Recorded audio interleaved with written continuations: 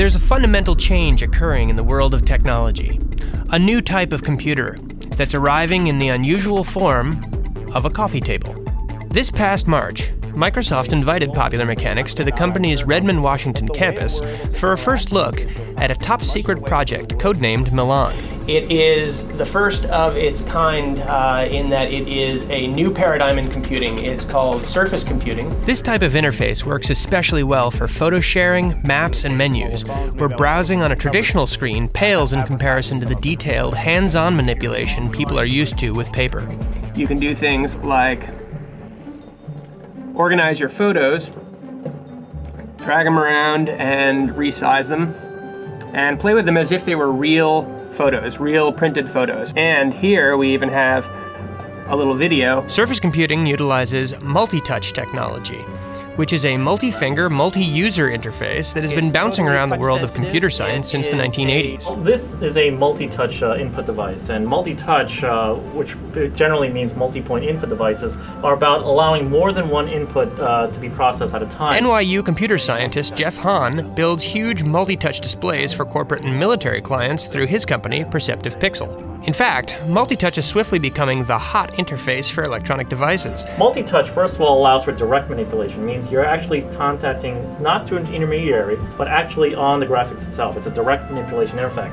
Two, it means that I can do more than one point at a time. I can actually use 2 or 3, which means I can manipulate more things at a time. With a mouse, you can only manipulate 1 or 2 things at a time. But where Microsoft's Surface computer truly gets mind-blowing is how it interacts with other devices. The Surface computer uses a series of infrared cameras to literally see what is on its tabletop. What we're able to do is also have interaction with objects on the surface. So when we place an object on the surface, the cameras can recognize what that object is and allow us to interact directly with that object that we've just placed on the surface. We see this as a whole new category, a complete new ecosystem for computers. Here we have a wireless camera, and a lot of wireless functionality is built into the Surface computing platform, and it's evolving into devices such as this camera. So here we're going to take a picture of my colleague Eric Sofji,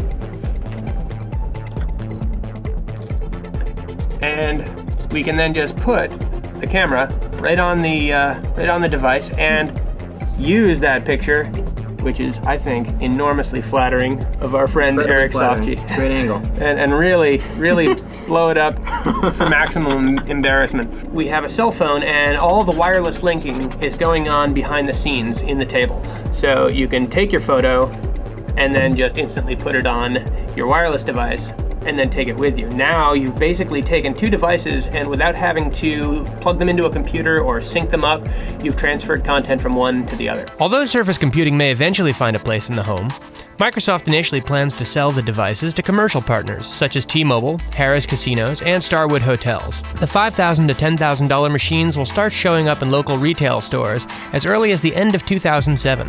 But where is all of this leading?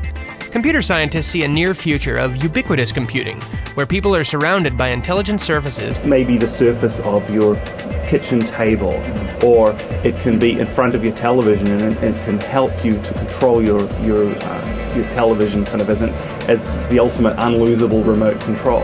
Eventually, of course, this will trickle down, and I am very positive, and I firmly believe that this kind of thing will be in that near future where we have wallpaper displays in every hallway, every desk. Every surface starts to become an interface to a computer, and in order for that to happen, we need interfaces like this. You can learn a lot more about Microsoft's Surface computing device, as well as Jeff Hahn's multi-touch display, at popularmechanics.com. For popularmechanics.com, I'm Glenn Doreen.